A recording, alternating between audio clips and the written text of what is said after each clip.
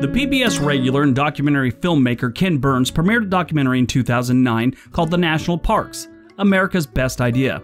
I think that's a very accurate title. The national park system in the United States is one of our greatest achievements as a country. The best part of that achievement is we really didn't have to do much. We just had to sort of leave it alone. And I think that's a great idea. Let nature do its own thing. Let people enjoy it, don't build on it, don't develop it, and most importantly, don't destroy it. This video is about national parks that I've been to and enjoyed. I want to let you know that up front because there are some really important national parks absent from this video, and I'm sure people will notice this and ask why. There's your answer. When you want to say things like, "Where's Denali?" I don't have to answer "in Alaska." You know why it's not on here. If we get enough likes and enough views on this video, I'll make a second, maybe even a third one. I do plan on visiting Denali soon. It was supposed to be actually this April, but that's not working out. And I'm gonna do Crater Lake really soon too here in Oregon. I've been here 10 years and haven't found my way to Crater Lake yet. It's weird. If this is the first video in the series that you've watched, these have been requested by a lot of the channel subscribers, including a handful of nurses that suggested that I try and help people get their minds off things and decompress. So there won't be much talking like my regular videos. We'll get back to those eventually. These are meant for you to relax and get through these stay-at-home quarantine orders. But yeah, here's my travel video of the national parks.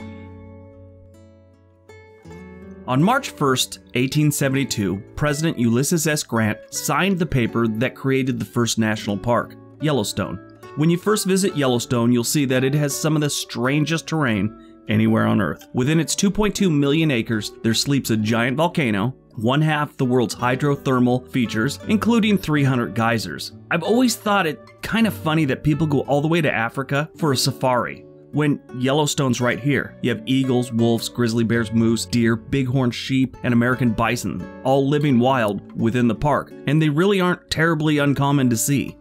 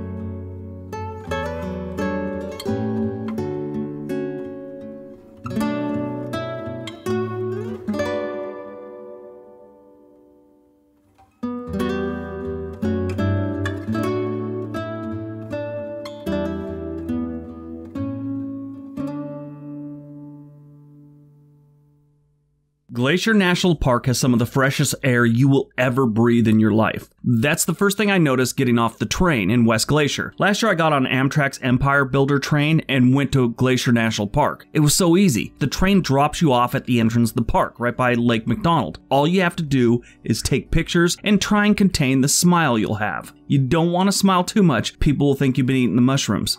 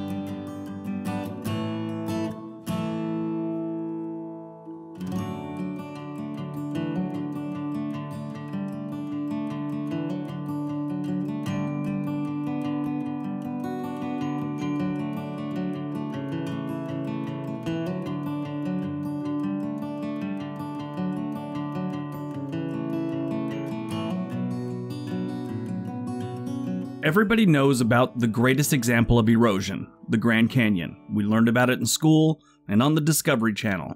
Countless movies and TV shows have used the Grand Canyon as their backdrop, including my second favorite episode of The Brady Bunch, the first being the Hawaiian one where they had the evil tiki doll. Here's the Grand Canyon.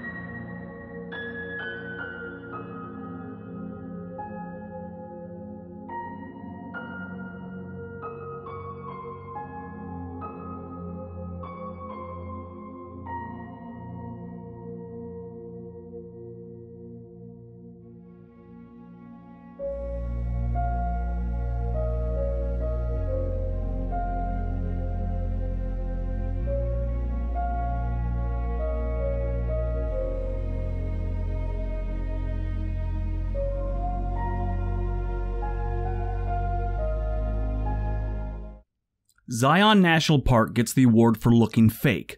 Honestly, when you sit in the valley floor of this place, you will think it was created in a computer for a movie. I took a DJI pocket camera with me, one that makes it look like you're floating, while you walk. Totally worth it. I did trip about a dozen times while filming and walking, but, I thought for sure I'd need that insurance they offer for it. I didn't. It still works to this day. But I am sure all the people watching me that day thought I had gotten into the mushrooms.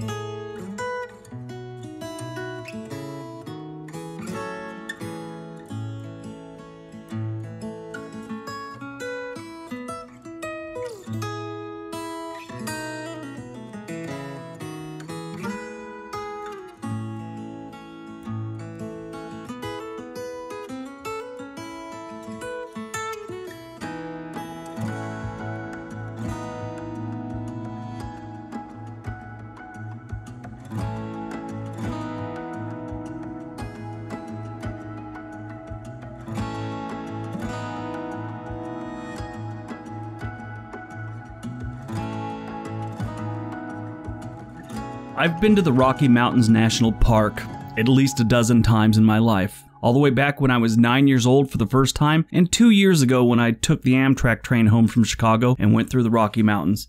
It's amazing. It doesn't need any explanation.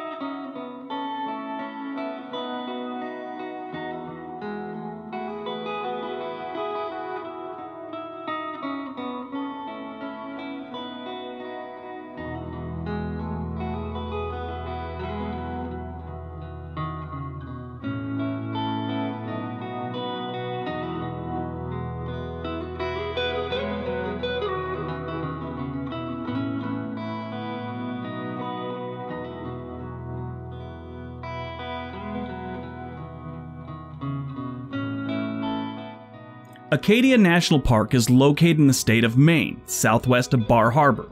The park takes up about half of Mount Desert Island. First time I was here in around 1995, it was an eye-opener. I first of all had never heard of Acadia National Park, and the eye-opening part was the landscape.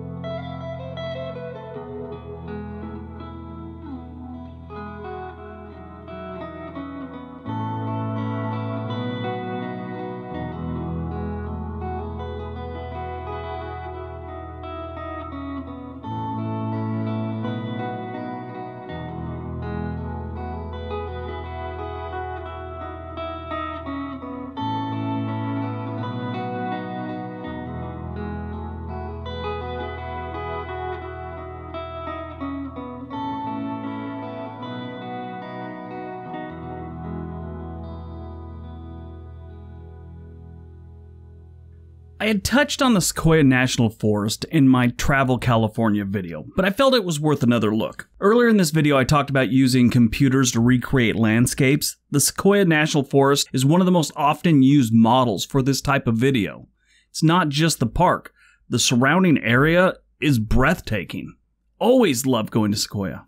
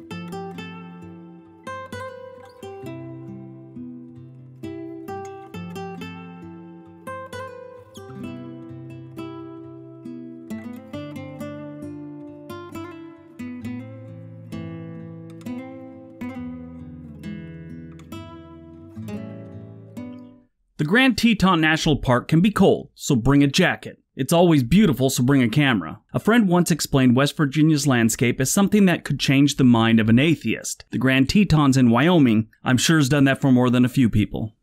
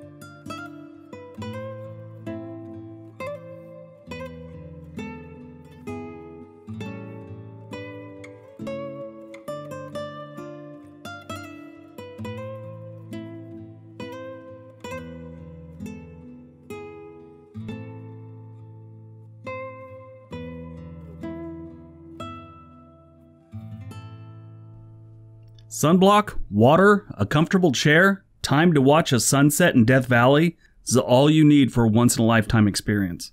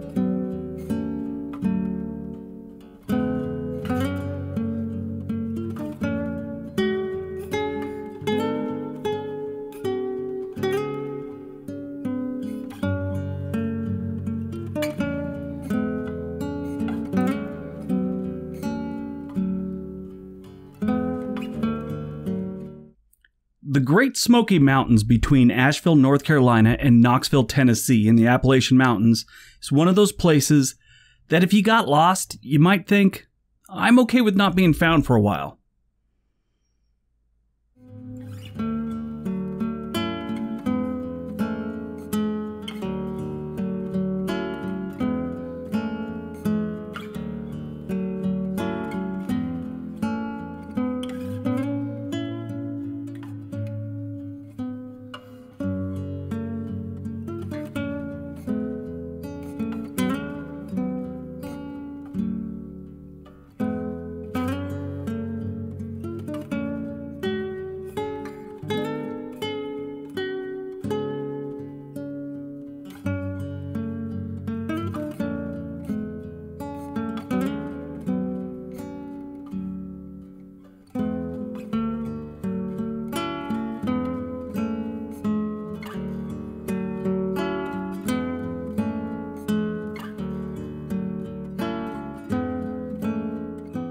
Alright, that's today's video. I hope you guys liked looking at the national parks.